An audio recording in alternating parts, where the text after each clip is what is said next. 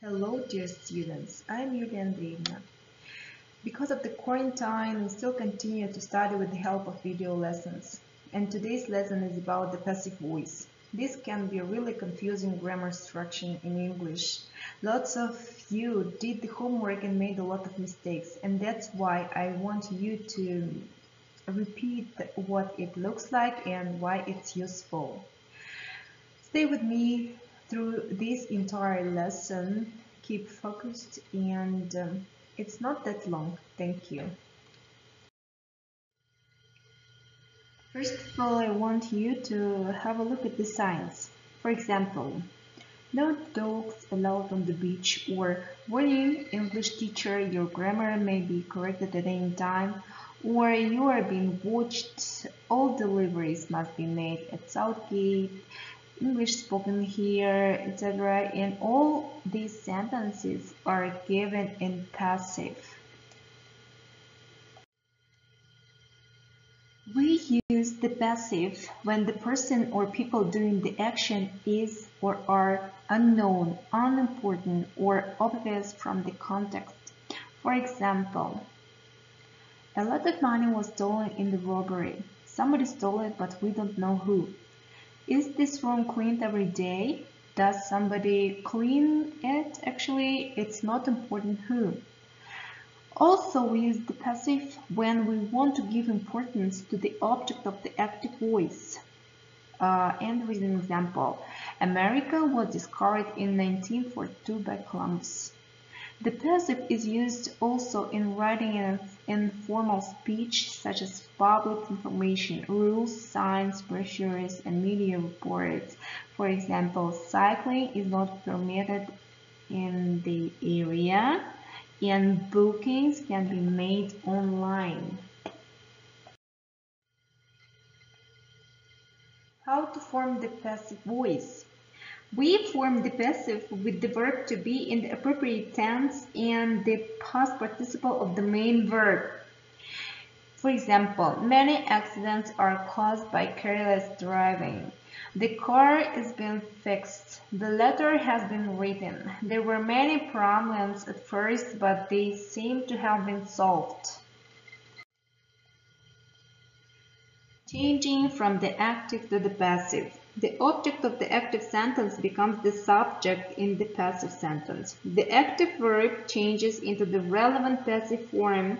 The subject of the active sentence becomes the agent.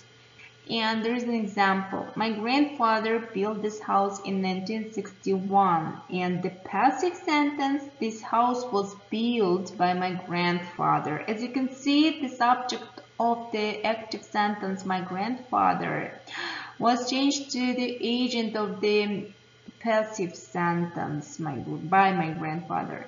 And also there are some examples. Charles cleans the windows. The windows are cleaned by Charles. You will write a book, or a book will be written. I should walk the dogs every day, which is the dogs should be walked every day. Cindy turned down the offer, and we changed it into the passive. The offer was turned down by Cindy. There are some examples of the passive in a range of verb tenses. Let's start with present simple. The butter is kept here. Past simple. The window was broken. Future simple. The work will be done soon. Present continuous. The bridge is being repaired. Past continuous. The cheese was being eaten by mice. Present perfect. Our work has been finished. Past perfect. The car hadn't been used much. Future perfect. The house will have been built by them. Modal verb with can. The shelf can be reached. Modal verb must. The task must be done now. The modal verb may. The lesson may be finished. And other modal verbs, for example, the car ought to be repaired.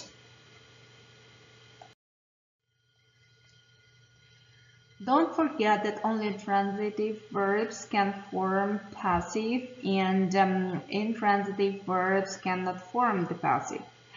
Which verbs are actually transitive? Transitive verbs are verbs that need an object. For example, Janet earned the promotion. What did Janet earn? She earned the promotion. And the promotion is the object of the sentence. The promotion, we can easily change this sentence into the passive. For example, the promotion was earned by Janet.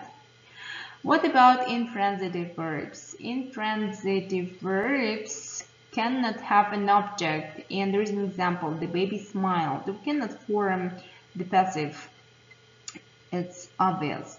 Okay, and some verbs can be transitive in one sentence and intransitive in another. I stopped the car and the car stopped. In the second sentence, there is no object.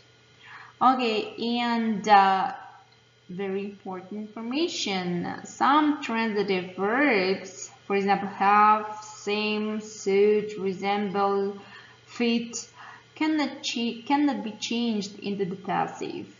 This dress fits you. We cannot change this sentence into the passive. This dress is fitted by you is totally not correct.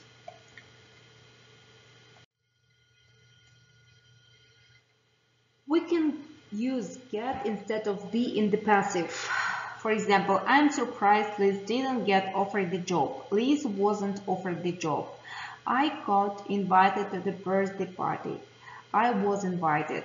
There was an accident, but nobody got hurt. Nobody was hurt. We use get only when things happen.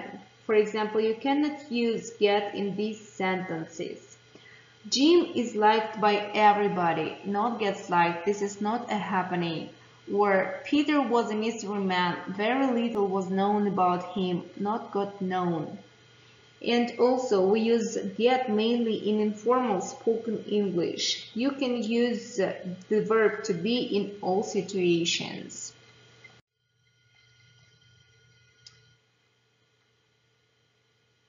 By plus the agent is used to say who or what carries out an action.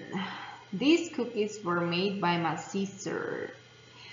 A Hard Day's Night was written by the Beatles. We use with plus instrument, material, or ingredient to say what the agent used. For example, the paper was cut with a knife and the cake was made with lots of butter and eggs. Where do prepositions in passive sentences go? When we put an active sentence where a preposition follows after the verb, for example, break into or look after or listen to, into a passive, the preposition remains immediately after the verb. For example, someone broke into the pet shop, and the passive sentence, the pet shop was broken into.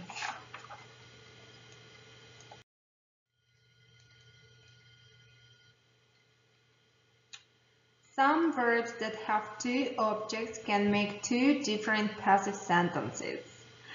Verbs like these are bring, give, ask, pay, sell, offer, owe, show, tell, send, lend, leave, promise, take, teach, throw, write, etc. And there is an example. They gave Susan a prize. We can form two passive sentences. The first one is Susan was given a prize, and the second one is prize was given to Susan.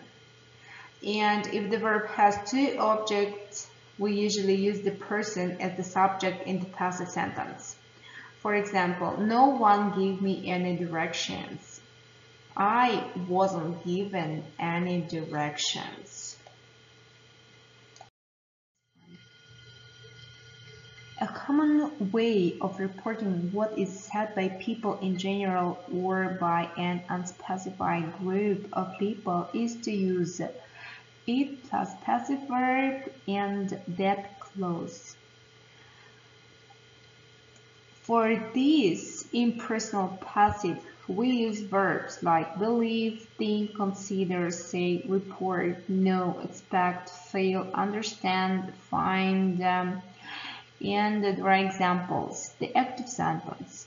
They say that he started the fire, and the passive with introductory it is said that he started the fire.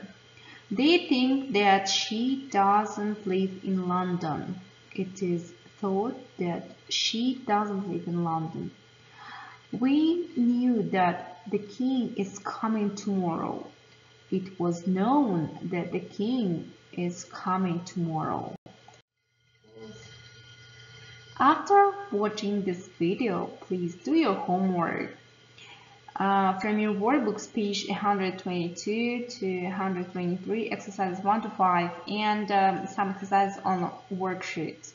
And also deadline is till 14th of March. Thank you very much for watching.